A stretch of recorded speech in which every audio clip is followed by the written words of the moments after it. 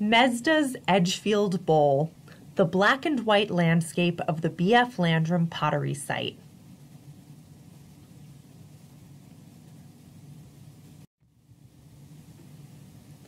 Edgefield District, South Carolina, located on the southwest border of South Carolina and Georgia, is squarely on the map of Southern decorative arts due to the Landrum family's monumental 19th century pottery production. This legacy could never have been built without the enslaved and free African Americans who provided the labor for this endeavor. The ceramics made in Edgefield range from enigmatic face vessels and beautifully potted water coolers with celadon glaze to massive storage jars incised with poetry and signatures. However, I've chosen to focus this talk on a relatively simple object: a stoneware bowl in the collection of the Museum of Early Southern Decorative Arts, MESDA. The bowl is ubiquitous of the large-scale industrial pottery production that categorized 19th century Edgefield, and for this talk, the Benjamin Franklin, or B.F., Landrum pottery site in particular. The bowl measures barely less than a foot in diameter and a mere 4 inches in height, and fits comfortably into the crook of one's arm when holding it.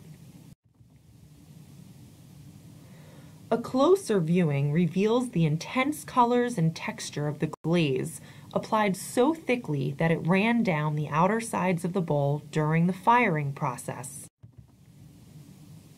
resulting in 11 small and rounded glazed drips on which the bowl now sits. With the intense shine and coloring of a polished tiger's eye gemstone, the bowl transcends its utilitarian stoneware origins, revealing the hand of its likely enslaved makers. The story it can tell is far larger than its physical form. It speaks of both the physical and cultural landscape it came from. Using extant objects, documentary evidence, and the archaeological record, and by reading the landscape of clay pits, kiln site, and house site, the full story of this bowl and the 19th century world in which it lived, both black and white, may be more fully known and understood. Let's set the words Edgefield pottery in context. While the town and county of Edgefield still exist, the county is now a much reduced version of what it was in the 19th century. Robert Mills mapped the Old Edgefield district in 1825, and this is what we refer to as the Edgefield district we discuss today. 3 brothers, Reverend John, Dr. Abner, and Amos Landrum, all become stoneware potters in the 1810s and are the patriarchs of the ensuing Landrum pottery dynasty. Dr. Abner Landrum founds Pottersville Stoneware Manufactory in the early part of the century, and it's thought that Reverend John Landrum's pottery is established not long after. You will note that B.F. Landrum is Reverend John's son. Together, John and Abner are believed to have been the first in the American South to invent and to use the alkaline glaze that the Southern pottery tradition, which springs from Edgefield, is known for. Robert Mills described Abner Landrum's Pottersville, or Landrumsville as Mills called it, as a, quote, village altogether supported by the manufacture of stoneware, carried on by Abner Landrum, and which by his discoveries is made much stronger, better, and cheaper than any European or American ware of the same kind, end quote. Mills's description of the village failed to offer much beyond an industrious but pastoral rural enterprise, and ignored the stark reality of the enslaved labor of African Americans at the stoneware manufactory. I want to address this gap, relying on the recent work of archaeologists, collectors, and historians. Scholars have documented the use of enslaved and free African and African American laborers within the Edgefield district pottery production, including at B.F. Landrum's Pottery Works. Across numerous Edgefield sites, attention has been paid to the archaeology, to looking at intact pottery from an art historical perspective, to the life of African American potter and poet David Drake, and more recently, important research on the documentary record has been undertaken. But the pottery and sites have not really been looked at as a whole through the lens of material culture. There was this huge operation going on in Edgefield, and a huge number of enslaved African Americans involved. What were their lives like? How did they live? And what was the landscape they moved in? The B.F. Landrum pottery site, in operation roughly between the years 1848 and 1900, is thought to be one of the most well-preserved pottery production sites of the old Edgefield district. Today, it consists of about 150 to 160 acres, which is owned, managed, and protected by the South Carolina Department of Natural Resources Heritage Trust. It includes roads, the remains of the pottery kiln, waster pile, clay pits, as well as the remains of both slave dwellings and B.F. Landrum's house site. I was lucky enough to visit the site of the B.F. Landrum Pottery Works and Homestead this summer with the MESDA class, and have since returned with colleagues from the Metropolitan Museum of Art. It is an incredible site, and I so wish you could all come there with me.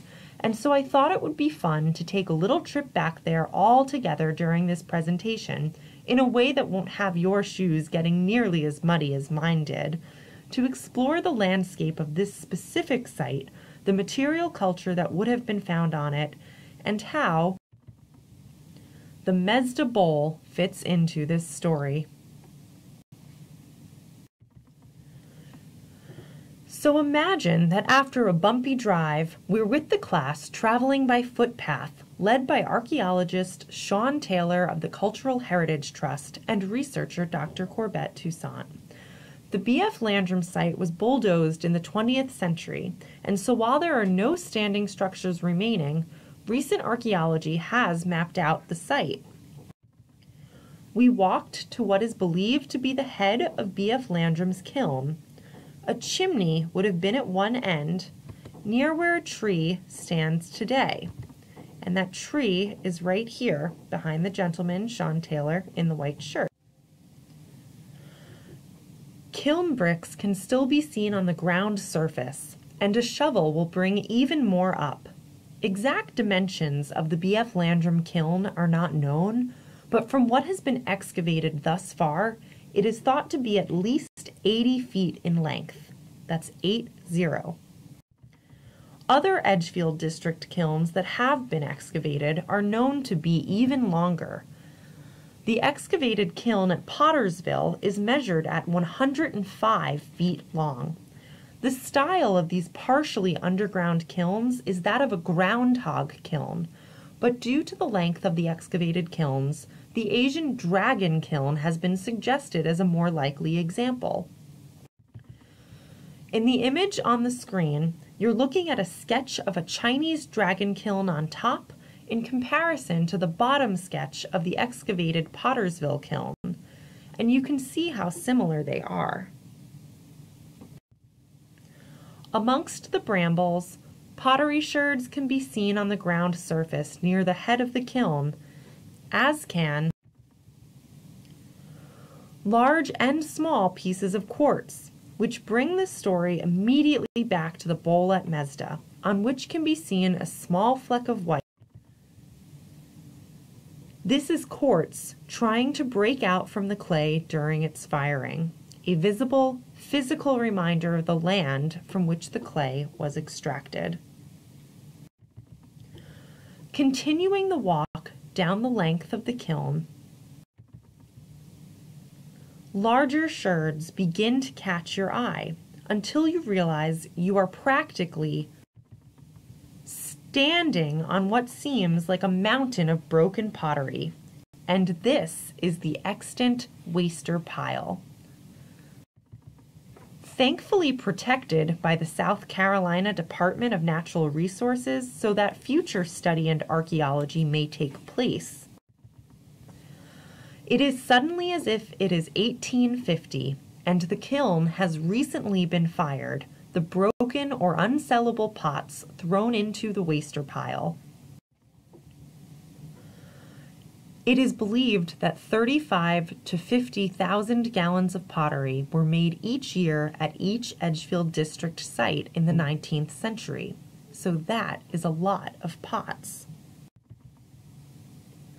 So it's no wonder that so much is left to the trash, and thankfully to posterity.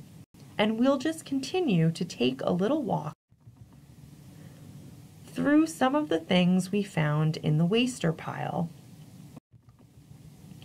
We've got some really beautiful glazes here, and then here's what's known as a capacity mark. The 3 slashes on this piece, meaning that this vessel could hold 3 gallons when not broken.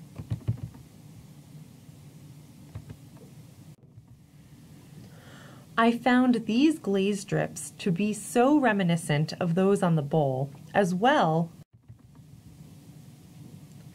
as the colors of some of these other sherds. And then here's a great piece with not 1, but 3, count them 1, 2, 3, of the marks known as B.F. Landrum's cross. And then over here, on the piece to the right, you can see what that cross would look like when fully impressed. Continuing the exploration, we'll make our way to what would have been B.F. Landrum's house site. So as you can see on the screen, there's not much there these days, since unfortunately the house was razed in the 1970s. But a 1950 newspaper article described the Landrum house as follows, and I'll let you all use your imagination for just a moment. Quote, 121 years old and has 2 large main rooms with huge fireplaces and hand-carved mantels. Gray papering with gold fleur-de-lis adorns the walls of these rooms, whose flooring is heavy, wide board. The front porch goes around 2 sides with high banisters. A front door of enormous dimensions, Roman cross design, has square glass panels on either side and above. A rock wall near the front encloses a garden which overlooks a lawn which slopes down to the brook which flows into Horse Creek. Brick walls were formerly bordered by narcissi, jonquils, and hyacinths. End quote. An overgrown mound in the earth now stands in for the chimney rubble underneath. Although nearly completely taken back by nature, the current landscape speaks to the memories shared by Landrum descendants of beautiful flowers and terraced gardens. Today, black walnut trees abound, as do wildflowers and heaps of wild garlic. Bees were raised in at least 1 beehive on the property, and the flowers bring to mind a broken flower pot. See the drainage hole from the waster pile just earlier.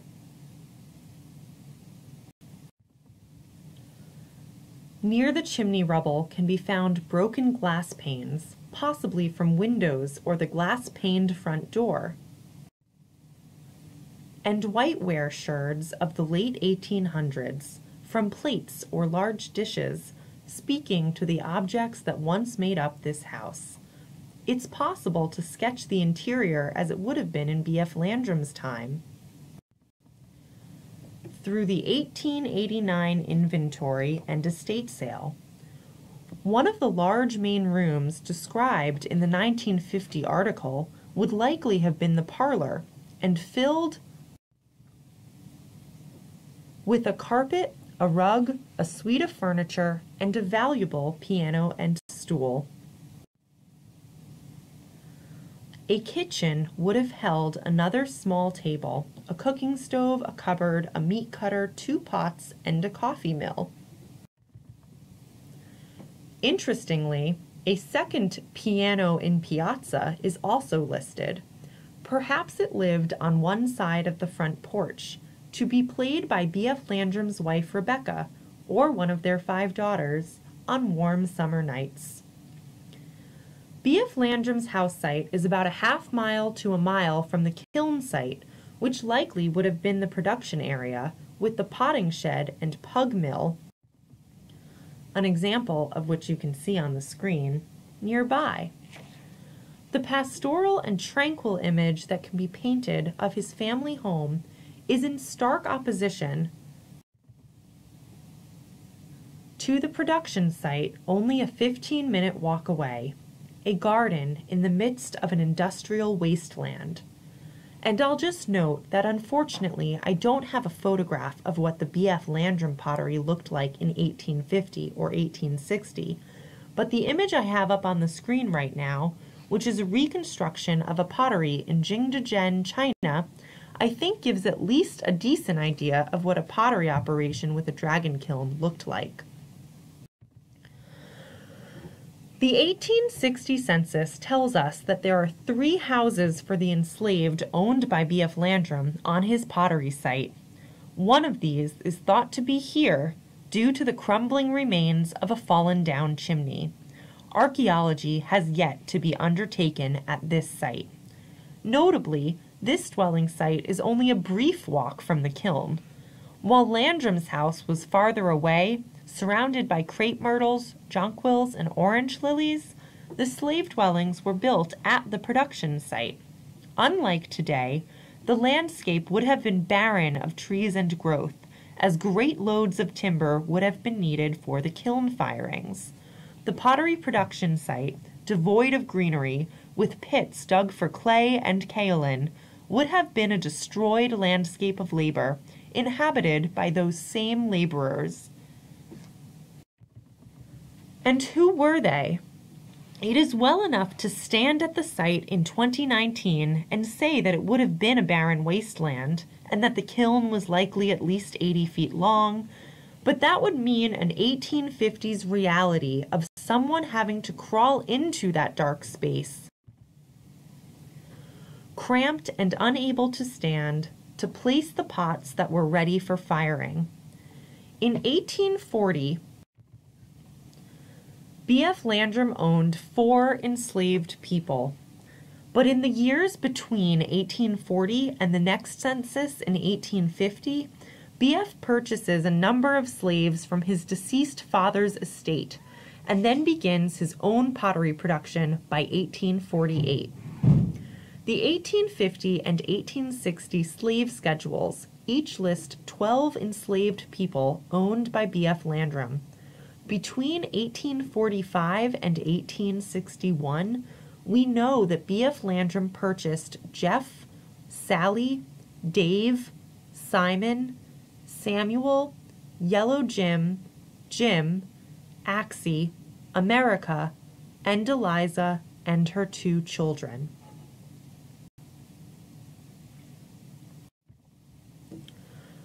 Which brings us to stoneware turner David Drake, possibly the best-known Edgefield potter to this day. B.F. Landrum purchased, quote, Dave, unquote, from his father's estate sale in 1847, paying a premium price of $800 for an, quote, excellent stoneware turner, unquote. And this was almost certainly the David Drake, who is known amongst collectors and museums today for both the immense size of his pots, as well as the poetic, rhyming couplets he often wrote on them, along with his signature, Dave. So one of the reasons we all love working with objects is that they can tell stories of people who are not otherwise given a voice in the documentary record, which is why there's a great deal of importance to finding fingerprints on bricks in 18th and 19th century Southern contexts, because they are most often tangible reminders of the enslaved people who made them. Finding fingerprints on ceramics, particularly those made in Edgefield, is of similar importance. This is a visible reminder of agency even during slavery, as is Drake's writing on his turned jars and jugs. And clues to Drake's agency even after the Civil War continue to be found. Let us not forget that Edgefield has an especially violent and bloody history. But before the terrors of the Ku Klux Klan and the Red Shirts fully infiltrated the area during Reconstruction, newly emancipated African Americans took steps to ensure that their skills, so long used for the sole benefit of others, would continue to be of use. An 1866 Freedmen's Bureau contract between B.F. Landrum and 6 newly emancipated African Americans, referred to as, quote, the home Negroes employed in the manufacture of stoneware, end quote, states that B.F. Landrum will give each person a certain number of gallons of stoneware that he will furnish, quote, the wagon and team to carry the ware to Augusta, Georgia, end quote, provide them with rations, and, quote, feed and clothe Jim, Wash, and Adam, boys, for their services, end quote. In exchange, the 6 adults agree to, quote, do regular and faithful work, end quote, and Simon agrees to, quote, turn what is known as the long day's work, a boy being furnished to assist him, end quote. 3 men and 3 women are named below. Simon, Dave, Sam, Celia, Kitty, and Anne. All 6 adults leave X as their mark. Notably, the Dave that is listed does not actually sign his name. But could this be David Drake, ensuring that his stoneware work would continue? David Drake is known to have registered to vote a year and a half later, in late August of 1867, in the Edgefield Courthouse election precinct. Could he still have been turning pots nearby, back at the B.F. Landrum site? The slave labor that previously allowed for the massive pottery production of Edgefield District had ceased to exist, and along with it, the industrial scale of the operations, but pottery continued to be fired in the area through the turn of the century. The most recent archaeological report of the site states that Landrum may have sometimes allowed his African American neighbors to fire their wares in his kiln in these later postbellum years. At least 2 African American men are known to have purchased items from B.F. Landrum's estate sale in 1888, furthering the line of thought that these black and white relationships, forged by kiln fire, did not simply disappear after emancipation. Now, the MESDA Bowl cannot be definitively dated to any one particular year during the B.F. Landrum pottery operation, nor is there any way at this time to say that the bowl was absolutely made at the B.F. Landrum pottery, beyond the fact that it came into the MESDA collection labeled as such by a dealer when it was gifted by MESDA founder Frank Horton in 1991. The bowl's form shares similarities with ones made in Crawford County, Georgia, but it also shares similarities in form and glaze with sherds found at the B.F. Landrum site, where we know both from the archaeology and from period receipts that bowls were regularly being made and sold. Although we cannot definitively say that this bowl came from the B.F. Landrum pottery, or even Edgefield district, it most certainly could have. And even if it did not, it most certainly is still a part of the Southern pottery tradition that originated in Edgefield and spread throughout the South due to westward expansion and itinerant potters. However, the bowl can still tell more of its story, even without this information. When looked at closely, One can both see and feel the ridges that build up the bowl's curved sides, and it is possible to feel the movement of the fingers that worked the clay. Whatever its individual story may be, the bowl is a conduit to exploring the landscape of Old Edgefield District, a landscape of work and industry, but also of resistance and emancipation. It is representative of American craftsmanship, originating in Edgefield and completed by oft-forgotten African-American artisans and laborers. I have not even touched on B.F. Landrum's treatment of his slaves working in the jug factory. I haven't told you about the well-documented case of another Anne who hanged herself after Landrum beat her for insolence one morning, or B.F.'s son's violent assault against Nancy, who was tied fast to a large tree while being whipped. These stories, and more, remain to be told. Edgefield's population during the antebellum period consisted of an enslaved labor force that allowed for pottery production on a massive scale, but also a population of skilled craftsmen left in the area post-emancipation who already held the knowledge and experience of this type of pottery production. As interest in Edgefield pottery continues to grow, it is only through fleshing out the stories of place and production that the truth of these objects like the bowl at MESDA, can be revealed. Thank you.